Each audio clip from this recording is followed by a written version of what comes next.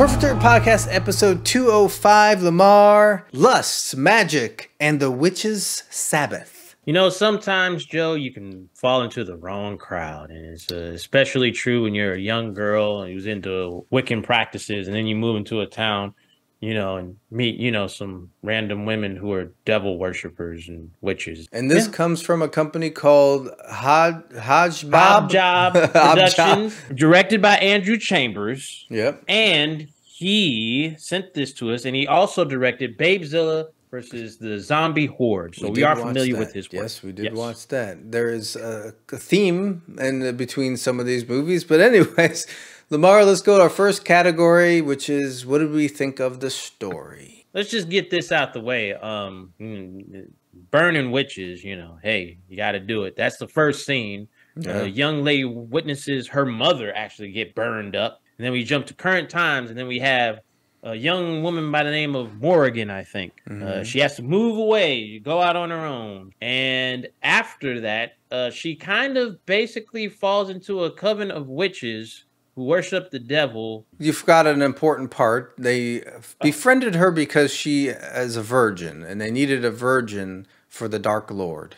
Yes. Satan. Yes. Because he has to impregnate her.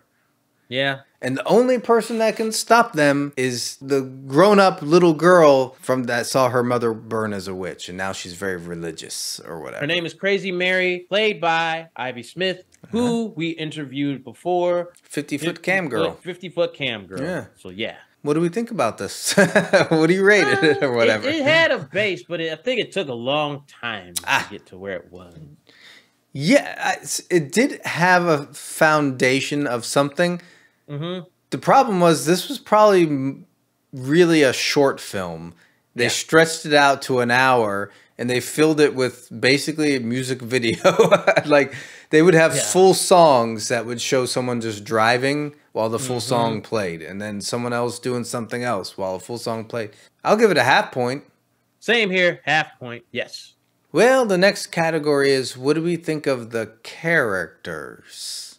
Well, they didn't really have that many characters. They had Morrigan, they had Crazy Mary, they had her friend, and then there's the Witches Coven, and then, of course, the devil. They fleshed out the Morgan character decently, right? Yes. I thought maybe they should have done more with Crazy Mary's character. I get her motivation. Right. Well, we saw what happened to her when she was young. Yeah. I don't know. I thought they maybe could have focused more on her, like trying to stop the witches, like showing more of her, like how she lives. Maybe she like has newspaper clippings about witch sightings and all this stuff. You know, something a little more fleshed out the characters. A little bit more. Okay, that makes sense. Yeah. What do you give it? Half point. Yeah, that's where I'm at. It's not bad. All right. Well, the next category is the use of witch lore. They hinted that she's into that stuff, but it wasn't like, you know, right off the bat. They kind of progressed over time. And then it's kind of like she meets the other girl and she's like, oh, you're into a little bit of Wiccan stuff. And then they open up the floodgates of, oh, yeah, we're, you know, murderous witches who worship the devil. Well, I don't know much about witch lore, Lamar. I've known a couple witches, I guess, but I don't know much about the lore. I compare it to a movie like The Craft, where you see them really going deep down and into it. Like there wasn't a lot of that, so I thought maybe a little more witch stuff would have been cool. I give it a half point. I was gonna give it a 1. Okay. Okay, give it what you please. You just don't want the witches to be angry at you, so you don't get cursed. Joe, we can't risk the show.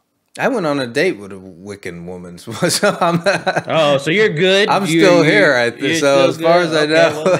I'm sorry. Maybe, you got me there. You got me there.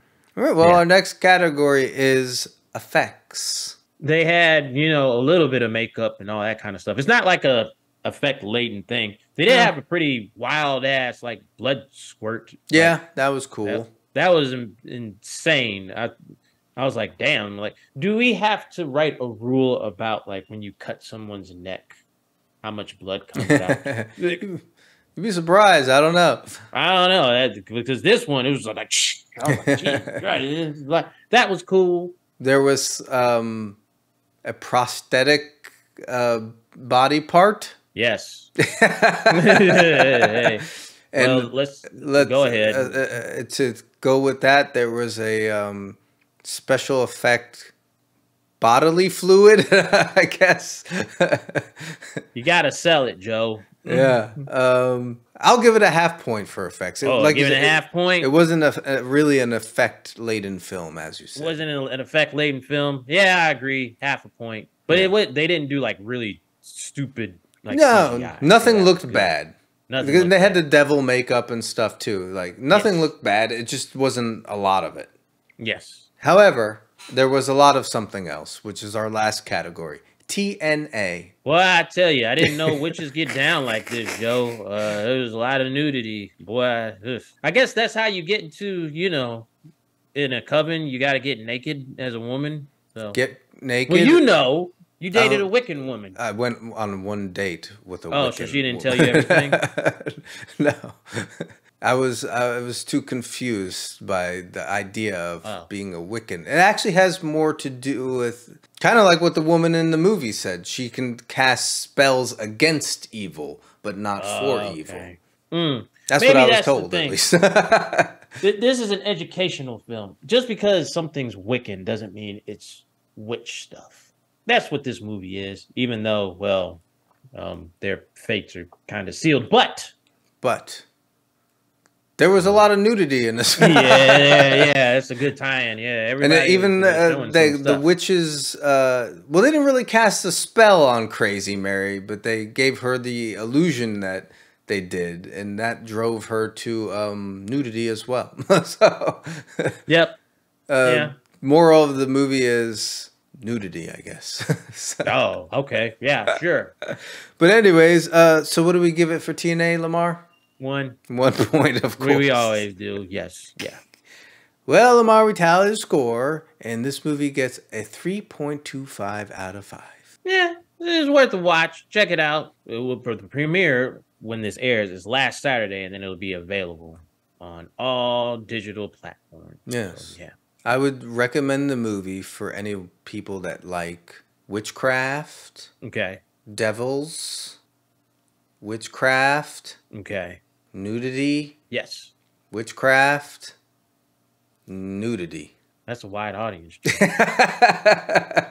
It's actually the majority of our audience. So. Yeah, it is. What can you do, Joe? What can you do? Yeah. All right. Well, does that wrap it up then, Lamar? It does. Peace. Deuces.